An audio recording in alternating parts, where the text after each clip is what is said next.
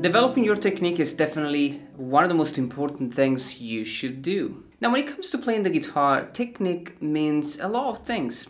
It's basically a combination of elements and factors that, when developed fully, can slowly change the way you play. Now, we're referring to things such as finger stretch, finger strength, control, volume, tone, musicality, speed, and rhythm. So obviously all these elements make up your overall technique, and you slowly develop them over some time. Just think about it. When you started playing the guitar, you didn't know how to play, and then you played a few chords and your finger strength became better, your finger stretch became better, and then you started practicing a few scales and you developed speed and control and musicality. Now, the exercise that I played at the beginning of the video can really develop basically all these elements.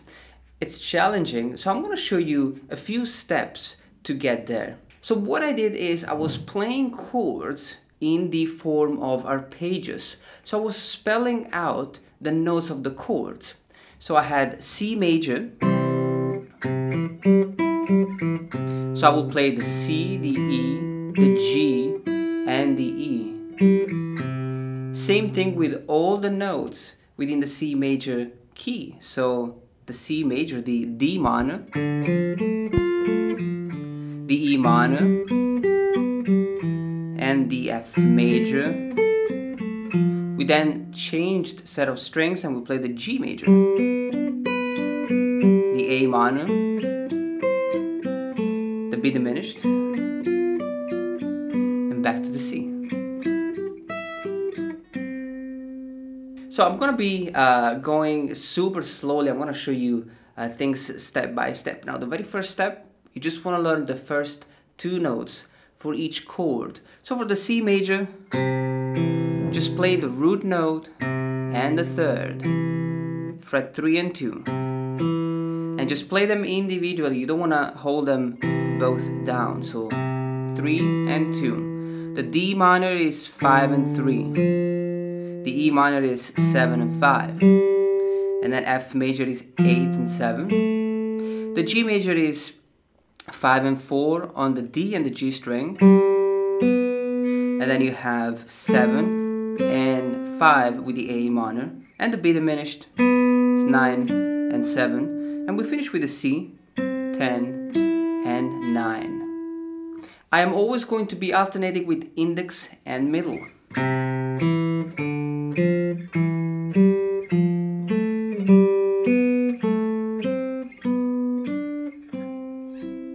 Now, in the next step, we're going to add the fifth. So far, we only played the root note and the third. So let's just add the fifth. We're going to play like this. For the C major, C, E, and G. We have three notes, root, third, and fifth. So, for the C major is 3, 2, 5. The third and the fifth will be played on the same string. Then we have D minor is 5, 3, 7, and then 7, 5, 9. Notice that the minor shape is the same, just playing in a different position. So it's 5, 3, 7 for the D minor, 7, 5, 9 for the E minor, and then the F major is less stretchy, 8, 7, and 10. Same shape for the G major, 5, 4, and 7, just on a different set of strings. Then the A minor is 7, 5, 9. And the B diminished is 9, 7, and 10. And we're back to the C. 10, 9, 12. This is a pretty interesting exercise.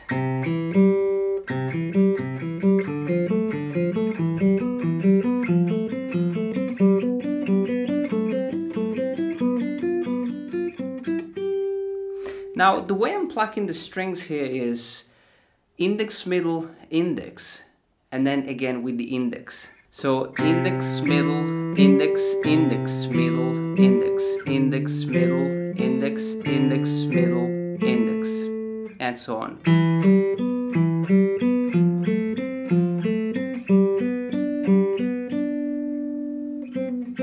Now this exercise alone is really popular on the guitar, and it's just a beautiful way to develop a lot of different elements. Finger strength, finger stretch, your plucking technique, so speed and control, but also your tone and musicality. Make sure that you let this note ring out, but at the same time you don't want to hold the fingers down. So you don't want to try to play like this. You don't want to do that. Just play the single notes. Now in the last step we are going to play the whole thing. So we're going to have to play the chords like this: root note, third, fifth, and third. Now we're going to break down the chords like this. We have two different positions. The first one with root note and third, and the second position with fifth and third. So we're going to use the left hand fingers like this: 2, 1, 3, and 4. I'm referring to the fingers, not to the frets. So the middle finger, the index finger, the ring finger, and the little finger. I'm going to do it slowly. Make sure that you don't hold the fingers down.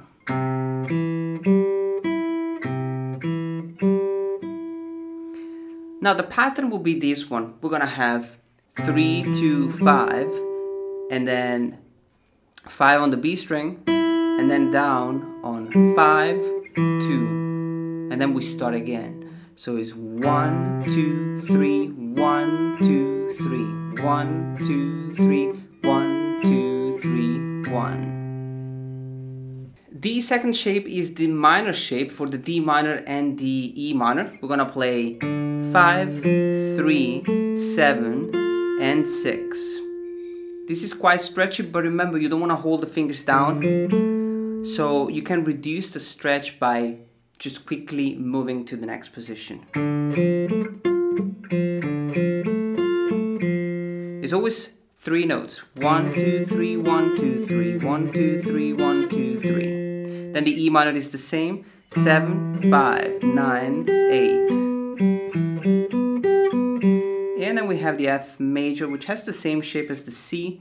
8, 7, 10, 10. So when I play the whole thing up to the F, now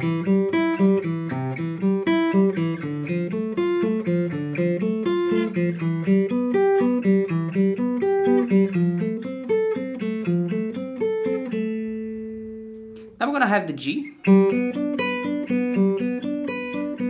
So it's 5, 4, 7, 7, 7, 4, and 5.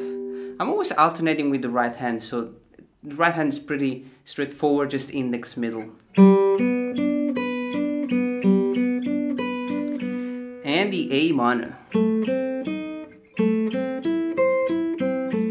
Now this is the most stretchy position. We have 7 with the root note, 5 with the minor third, and 9 with the perfect fifth, and then back to the minor third on the fret 8. And the diminished is 9, 7, 10, 10. And we finish with the C. 10, 9, 12, 12.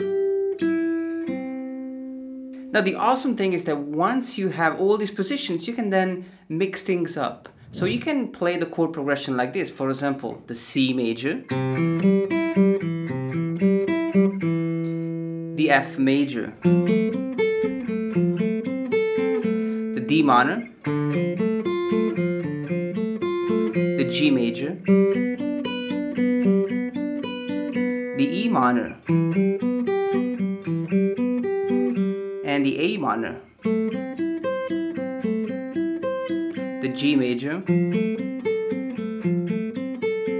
and the B7, sorry, the B diminished,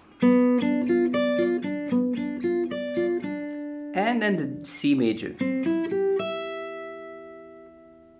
Now in the instrumental though, I play the F major in this position, so I will play C and then F, which has the same shape as the G. It's just played on fret 3, 2, 5 and 5. But I found this to be quite stretchy, so you can move this chord up here to make it less stretchy. I also finished the exercise with this melodic section, so starting from the chord C, I would just hold the last 2 notes of each chord. So C major, B7, sorry, B diminished, A minor, G major, F major, and E minor, D minor, and a C major. This is definitely a beautiful exercise. I just love it. I don't practice these type of things a lot, but when I wanna kind of bring my technique back, I definitely try to play this exercise for a while. You really want to take it step by step, guys. Start with the step number 1 with just 2 notes, then you add the 5th, and then you add the 3rd, 1 octave higher, and then you put it all together. Enjoy this lesson and talk to you soon.